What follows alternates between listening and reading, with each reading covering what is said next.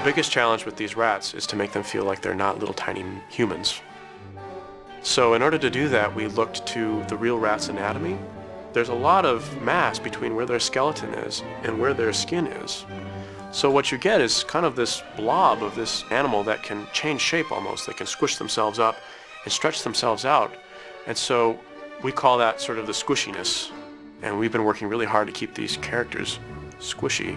And I think that's what's going to make this movie what it is. It's that combination of really strong heart with a little layer of silliness on top of it. Because it is a rat who wants to cook. And we're going to have a lot of fun with that.